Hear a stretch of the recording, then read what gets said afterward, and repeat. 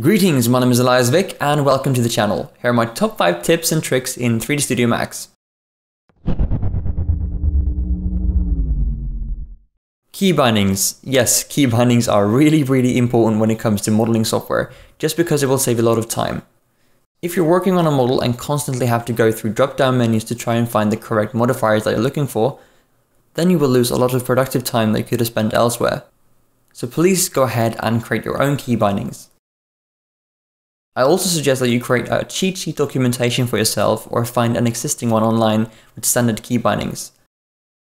Here is my very own ugly cheat sheet documentation. It does however help me out if I forget some key bindings or keyboard shortcut that I actually have bound. I personally have 47 plus custom key bindings when modeling, so trust me, you will save a lot of time using key bindings.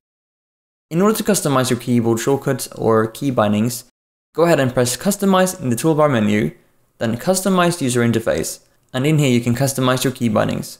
Make sure to save them after you made changes.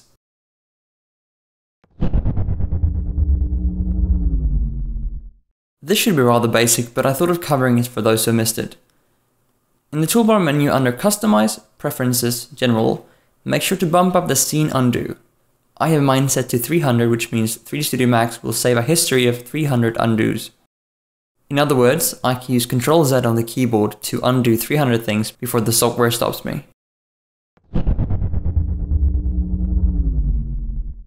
If you're creating a default scene or common scene which is made for rendering products or actually any model for that matter, make sure to have multiple static cameras in multiple places of your scene. This will allow you to always have a centered image of your model. A great way to keep everything organized is to name your cameras to something appropriately, because you can then access them from the viewport text in the top left corner called Perspective, Cameras, and then select the camera you want to mount.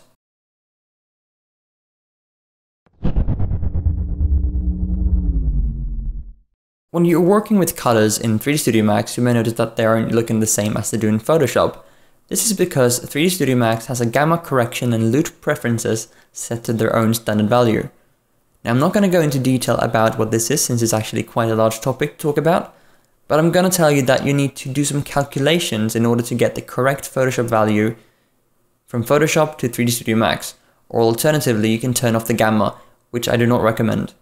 There will be a link in the description to both the gamma and loot preferences, and also to the mathematical calculation for finding the correct color value. Save, yes, that's it. Save your project often and make sure to have multiple copies if you're working on a larger project. 3D Studio Max, as with all software, can actually crash without you being prepared for it. Therefore make sure to save, because you really don't want to do all of your work over and over again. So please, whatever you do, save your projects often. I hope that some of these tips and tricks were helpful. Have a great day and I'll see you real soon.